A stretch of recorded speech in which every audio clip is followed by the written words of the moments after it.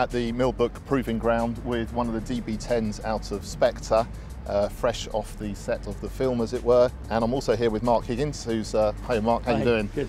Mark was main stunt driver for Spectre film, and you drove Daniel Craig around and double for Daniel and all the rest of it. Mark, can you just tell us a little bit about what you did on the film, a bit about your role?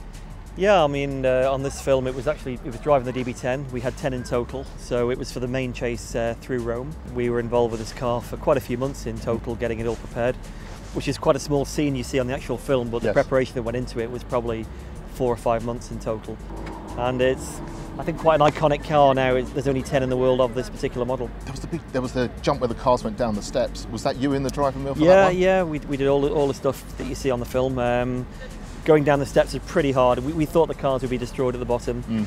We got to the bottom, fired them up, and they went again. We did about 3 or 4 shoots of that. Fantastic. But they were flat bottoming, I think 4 times on the duration, going down the steps. So it's pretty aggressive. Do you get the feeling that there's more and more pressure to keep increasing the stunts with every next film?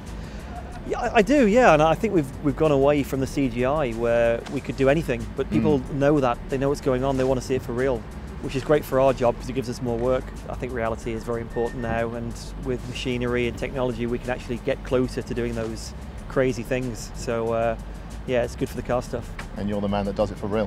Yeah, at the moment, yeah. Fantastic. So Mark's going to take me for a drive in this amazing machine and put it through its paces a bit. So thank you, Mark.